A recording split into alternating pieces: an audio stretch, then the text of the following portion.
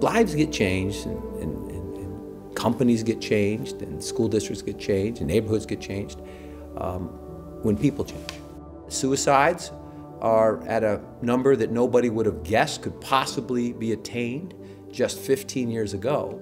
So what do you do? Well, the answer is something. Right? And I believe that this message, the Sweethearts and Hero message, is the beginning of the solution. They are teaching these kids to take care of each other, to love one another.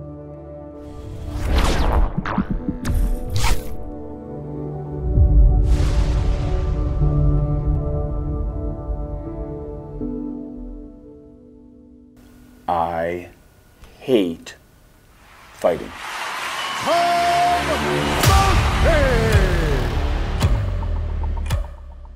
And I don't go in there with any kind of violent mindset. I go in there with a very aggressive mindset, but not a violent one.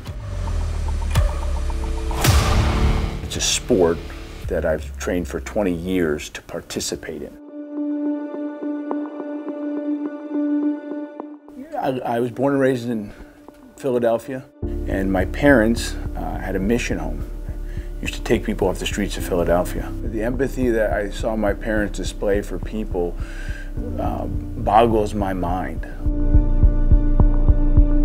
When a kid brings a knife to school, the reaction is expel him. My thought was, okay, what's he telling us?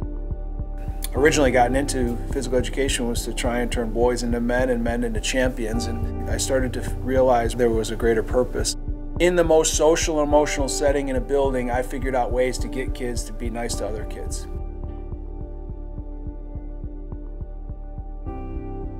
So September 1st, 2006, rolling down a road in Iraq in my Bradley. The explosion went through the bottom of the vehicle up into the turret where I was sitting. I can see that I don't look like the person I did when I left for the war. They weren't only staring at me, they were terrified of me. I wouldn't change it. And I wouldn't change it because I wouldn't be here. Having a different type of effect on people's lives. I used to look at Rick as an American hero for what he did for our country. I look at Rick as an American hero because he's given more hope to more kids than anyone else I've ever met. Say the bullies, the mean people, the disrespectful people, they're not the problem. Bullies have been around since the beginning of time, so if we put our energy there and try and change that, it's not going away. We know that 85% of bullying happens in front of other people, yet 96% of the time, that behavior's gotten away with. Hey, what did I tell you about wearing your jacket in school? I said the next time you wear that jacket, hey, what are you doing, bro? Vulnerability is a willingness to show up and maybe potentially fall flat on your face. It takes courage to help and hold someone's hand that's different than you are. And isn't that what it takes to be a superhero?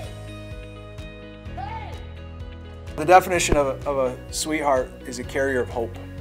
Would you help that kid that's different? Would you help that kid whose parents are different, whose skin is different? We tell kids how to get kids out of situations who are being bullied. The way we define hero is someone that's willing to do things other people aren't willing to do. When you see that kid on fire, socially, psychologically, emotionally, that invisible kid, you'll know what to do. What do superheroes have? They have They have superpowers. So I want to give you all some superpowers. It's about being mindful and paying attention. But truly, you're the ones that are going to fix it. It's in your hands, not mine. Today, we have more 10 to 14-year-olds taking their own life than at ever before in human history. It comes down to one word: hopeless. There's times in our life, though, that we can't get hope back by ourselves. I believe in what they're doing, and I believe in change, and I believe in the love that they are placing back in these schools. It takes a tremendous amount of courage to jump into action. It's really simple, it's action-based, and it's life-saving. I think that they want to be empowered to do the right thing. They don't always know how to do that. Imagine what you could be capable of at your age and with your knowledge. Their message, the way that it was presented, is just so incredibly powerful.